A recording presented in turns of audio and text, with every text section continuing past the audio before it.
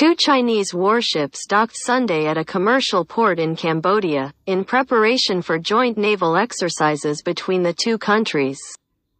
The Jinggangshan amphibious warfare ship and Chijiaguang training ship sailed into the Sihanoukville port as onlookers waved Cambodian and Chinese flags from the piers.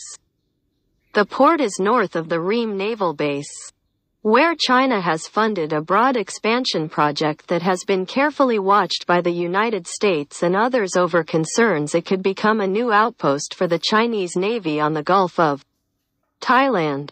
The Gulf is adjacent to the South China Sea, which China claims virtually in its entirety, and would give easy access to the Malacca Strait, one of the most important shipping lanes in the world. Wang Wenshan, China's ambassador to Cambodia, dismissed concerns about Ream, telling reporters at Sihanoukville that wherever the Chinese Navy sails, we bring friendship. We bring cooperation and nothing else. The cooperation between the two armies, between China and Cambodia, is conducive to the security of both countries and the security of the region, he said.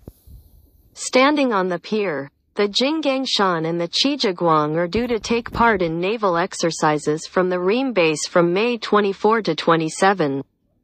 Along with two Chinese corvettes that have been docked at Ream's new pier for more than 5 months.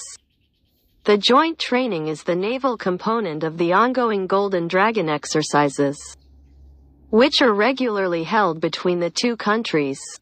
Controversy over Ream Naval Base initially arose in 2019 when the Wall Street Journal reported that an early draft of a reputed agreement seen by U.S.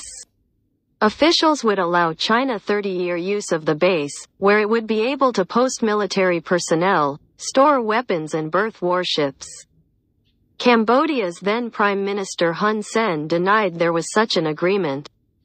He pointed out that Cambodia's constitution does not allow foreign military bases to be established on its soil, but said visiting ships from all nations are welcome. As the Golden Dragon exercises opened on May 16, Cambodian Army Commander-in-Chief General Vong Pison thanked China for providing new equipment and helping to upgrade military facilities, including the Ream Naval Base.